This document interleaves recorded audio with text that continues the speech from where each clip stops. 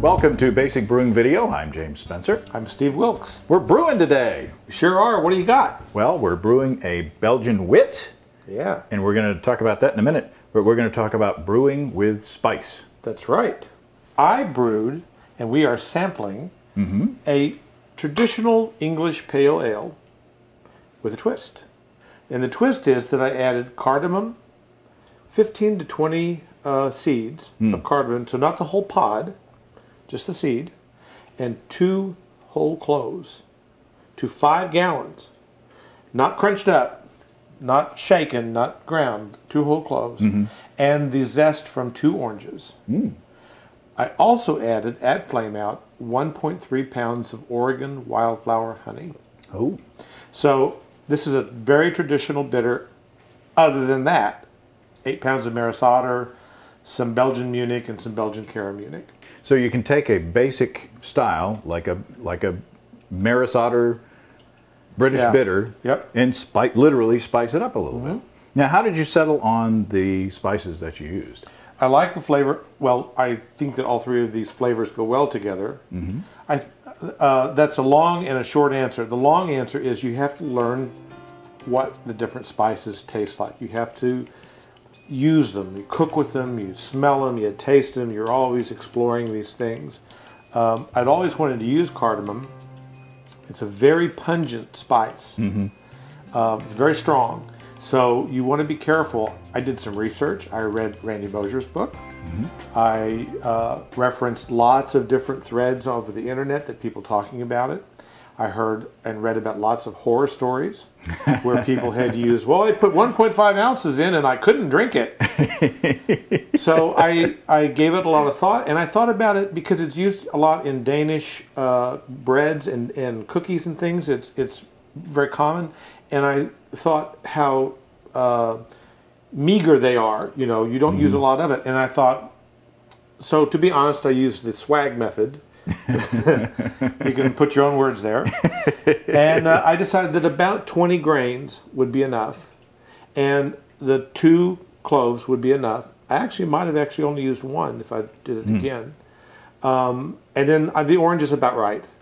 Yeah, it's not overly spiced. Right. It's not, if I were to taste this, I wouldn't immediately say, oh, that's a spice beer, that's a holiday beer. But there is enough of an interesting kind of depth to it that makes it more interesting than just a basic British bitter. Yeah, I agree. And that was my intent. I did not want to brew a holiday beer. I wanted to brew something actually that was kind of spring-like. That was, you know, really fresh flavors, really, jelly beans is the wrong word, but, you know, kind of that Easter candy, kind of a little sweetness. And that was what I was after, and I think I achieved it. I hope it's you way agree. good. It's way good. And what was the yeast that you used? I just used, well, I used English ale White yeast? Lab's British ale yeast. Oh, there you and go. I made a half-gallon starter, and I pitched the whole half-gallon. I just swirled it up and dumped it in. Well, it's very tasty. Thanks. We've got a beer This is in the making here. Yeah, we do. This is, we should mention, this is a Belgian wit. And it's interesting timing that I decided to do this beer at this time. I've been working on this beer for a couple of weeks. But within the past week, Pierre Celis, the influential brewer, passed away, unfortunately. I believe he was, I can't remember how old he was, but he lived a good long life. But he was the brewer who did the original version of Hoegaarden, the Belgian wit beer. He also brewed some in Austin, Texas, made some wonderful beers down there. So he's the man who rescued that Belgian wit style from history. So we will brew this in his honor today. That's right. So what we have here is kind of a twist. It's usually you brew a Belgian wit with half wheat and half barley, but I'm trying an experiment today. This is a 100% wheat Belgian wit. So start out with 10 pounds of malted wheat. And you need malted wheat because you need the enzymes to convert the sugars, the starches into sugars in the mash. and I did the brew in a bag method. And no stuck sparge. No stuck sparge. Don't have to worry about getting a stuck sparge with the wheat with brew in the bag. And then got 6.5 gallons of wort out of that, and we brought that to a boil and added 1 ounce of East Kent Goldings pellets. And then what we're going to do is at the end of the boil here in just a minute, I have 1 ounce of homegrown coriander seed, which is the seed from the cilantro plant that came out of our garden. Yeah. And I dried that in a paper grocery sack in the attic. And what Steve did to prepare it was he put it in the Ziploc bag, and you didn't grind it. I didn't turn it into flour. But you cracked it. Right. We just opened up the flavor. We just opened the kernels up, and it's just so much more floral. Right. It really made a difference in the smell of the spice. Lovely. And we're going to add there's 1 ounce of that. We're also going to add 1 ounce of dried bitter orange peel that I got at the homebrew shop. In with that, we're going to put that in a little nylon bag at the end of the boil, shut off the heat, and take it in and cool it off. And then the yeast that we're going to use, I harvested from a bottle of Avery White Rascal, which is also a Belgian wit. I like that beer a lot. But rescued the yeast from the dregs of a bottle of that, and if you want to know how to do that, look at our Halloween episode. And so what I did was I wound up with a quart starter, and it settled out, and I poured off most of the beer off of that. And so we'll just pitch this into the wort after it's done. It's interesting that you're using the dried bitter orange peel. In my beer, I use fresh orange peel. Right. So it's just you can use either, and you get a different result, though. Yeah, it'll be interesting to see to compare the two. Now, when you were looking at how did you prepare your orange peel?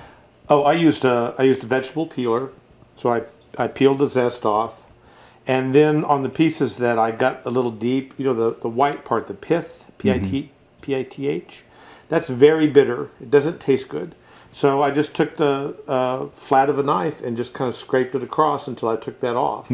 So I ended up with nothing that wasn't orange in color. Does that make sense? Yeah, yeah. And the other thing that you want to do if you're using fresh oranges or any fresh fruit like that is be sure and wash it. Particularly oranges, a lot of times they'll come and they may have a wax on them to keep them fresh. These I happened to buy at an organic food store, so they probably didn't. But nonetheless, I just ran them under some cool water and just kind of rubbed them down a little bit. And that's all I did with them. I knew that they'd be sanitized, but I didn't want to put wax in there. And and you never know, you know, I don't know. It just made me feel better. Yeah, you need to wash your food. You need to wash your food. So why don't we go ahead? Okay. And you're going to show your technique of... so you've opened the Ziploc bag there. I've opened the Ziploc bag. This is very technical, folks. And I'm going to put the whole bag, or as much of it as I can get in there, inside the bag. Okay. And now I can dump it all out. And I don't have to worry about... I'm not pouring it loosely into the bag. Or, I do this with jars, too. I put the whole bag over the jar, then just dump the jar. And we're just going to go ahead and put the orange peel in there, too. And this little bag's got a zip... Oh, that smells good. Yeah, it does. Smell like coriander. This bag has got a little zipper on it. This is amazing. I love this. You can also do your delicates. I think that's actually where it came from. Now, go ahead and put it in there. Put it in. And we'll make sure that it sinks. Now, I do this. I don't have a fancy bag like this because I just don't have a delicates bag.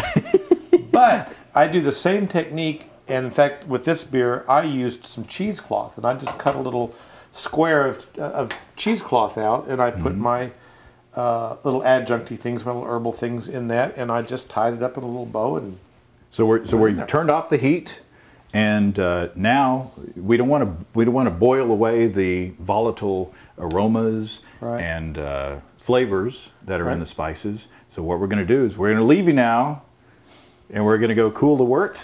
And drink some beers. Yeah. And I hope that my beer turns out as well as yours did. I'm sure it will. Cheers, everybody. Cheers and happy brewing. Come and visit us on the web At basicbrewing.com, you can find archived lists of both our audio and video podcasts on home brewing. You can also find our DVDs, Extract Brewing and Partial Mashing, Stepping into All Grain, Low-Tech Lagering and Decoction Mashing, Introduction to Wine Kits, and our 2011 Brewer's Logbook. Drop us a line. We'd love to hear from you. Write to James at basicbrewing.com, Steve at basicbrewing.com, or just use the contact form on basicbrewing.com. I'm writing a new screenplay, a musical. It's called Guys and Moils.